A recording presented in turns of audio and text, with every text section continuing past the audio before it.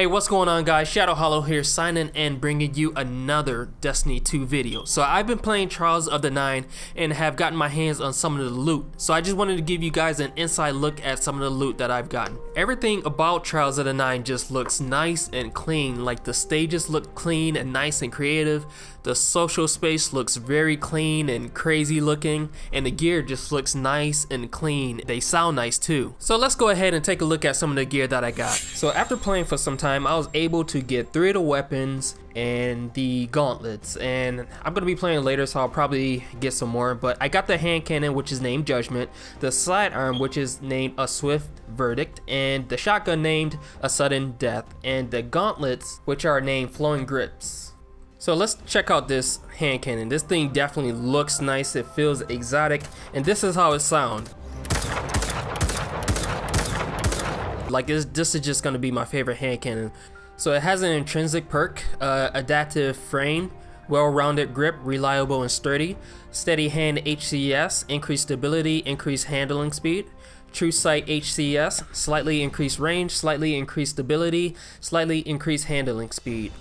Hit mark HCS, slightly increases range, and this is the one that I'm going to. Now, each one of these guns have this unique trait perk, and what it is whenever you slide, you get a partial refund on your magazine, and then it temporarily boosts your stability and it boosts your range. So you can either pick this, or it also comes with like an alternate perk on each of the weapons, and each one is different. So for this one, it's opening shot, improve accuracy and range on the opening shot of the attack, which is really nice on a hand cannon.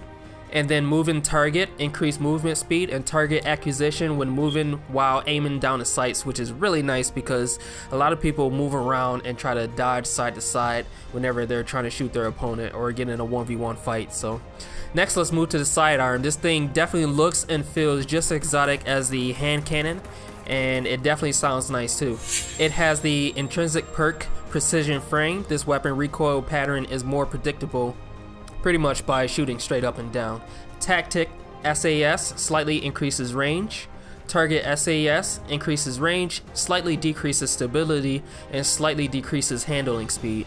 Short spec SAS slightly increases stability, slightly increases handling speed, and slightly increases range. And then it has the trait perk, where you slide and you get a reload on your magazine, and then a boost to your range and stability. And then threat detector increases reload, stability, and handling when enemies are in close proximity. And then next we have Zen Moment, causes damage with this weapon, increases its stability. And just in case you're wondering, you definitely can put mods on these weapons, but I personally do not want to put any shaders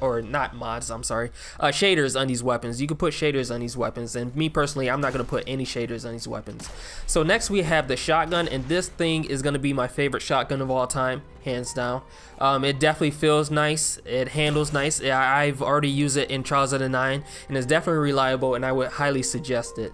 So the intrinsic perk is aggressive, high recoil, and high damage. First we have chambered compensator, increases stability, moderately controls recoil, and then slightly decreases handling speed.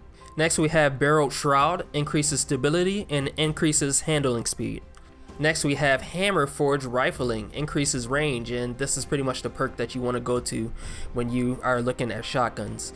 It has slide shot, where you get a refill on your magazine and then a boost to range and stability when you're sliding. Next we have Slapshot Sight, faster time to aim down the sight, so if you don't want the trait perk, you can go with that one. Next we have Threat Detector, just like the sidearm, increases reload, stability, and handling when enemies are in close proximity.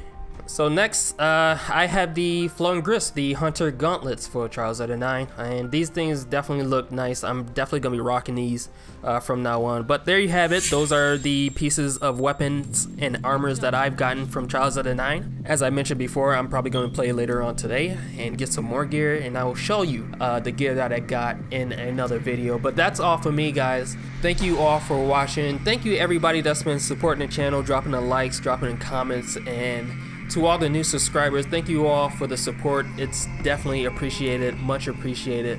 If you like this video, then definitely drop a like, comment down below if you have any questions. But that's all for me. Be sure to subscribe if you want to keep up to date with the videos that I'm going to release in the future. But I'm Shadow Hollow, signing out, and I will see you guys in the next video.